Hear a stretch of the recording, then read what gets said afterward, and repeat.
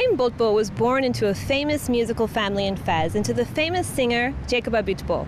At age 16, Haim formed his own orchestra with his brothers and collaborated with many musical stars throughout his long career. JN1 has come to Casablanca to a special homage of a 60-year career of Haim Botbol that brought out both the Muslim and Jewish community for a night of reflection, fun, and music.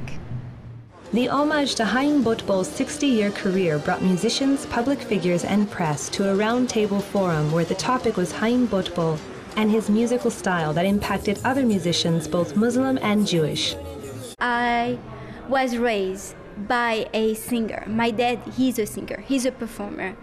I grew up seeing my dad on stage and performing in bar mitzvah, in wedding, in Muslim wedding.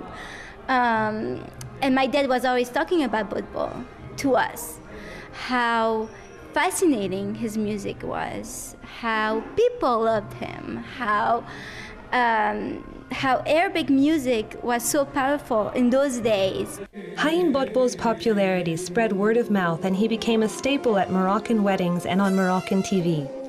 As the guest of honor at the homage, André Azroulay is an advisor to His Majesty King Mohammed VI and founding member of the C100 Davos Forum for the Dialogue of Civilizations and Religions. The Moroccan Jewish and Muslim are celebrating this evening 60 years of performance of one of our most famous singer, Haim Botbol, and the performance of his family.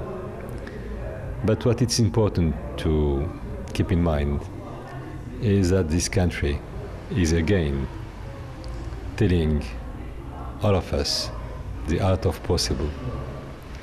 You know, we have a music in Morocco which is called broderie, where you have a sentence in Hebrew, a sentence in Arabic.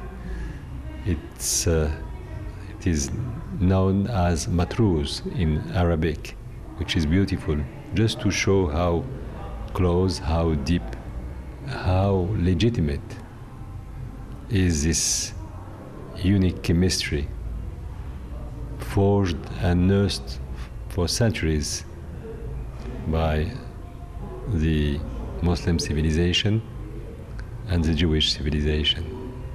In Morocco, it's not just a rhetoric or a theory, it's life. Morocco is right now renovating, refurbishing the cemeteries of all the religions of this country.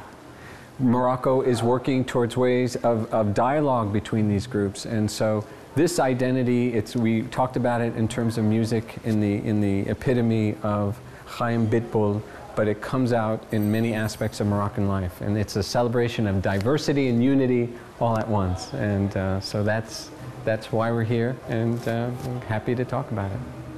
We are Moroccans, even though we're Jewish or Muslim, doesn't matter.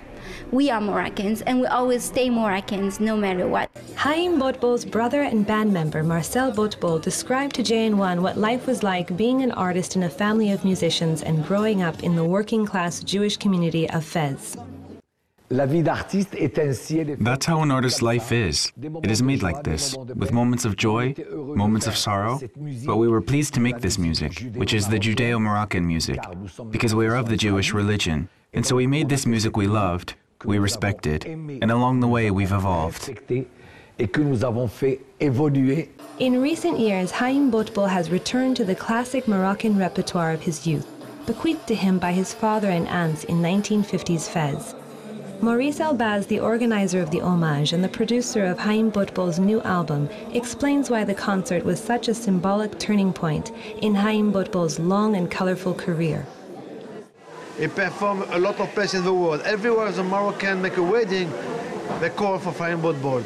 Now, 6 years later, it's time for him to get back to the roots. It's time for him to go back for what he learned when he was really young, to the real tradition of Fez and music of Fez. Tonight we celebrate the end of a cycle, but the beginning of a new cycle for the life and the career of Haim Botbol, one of the last Jewish Moroccan singer still performing in Morocco. As the last remaining Moroccan Jewish artist of his era, Haim Botbol's voice and role is very important in contemporary Moroccan history. Currently, Haim Botbol is working on his latest album in a Casablanca studio for future generations to come. For JN1, this is Michelle Medina reporting from Casablanca, Morocco.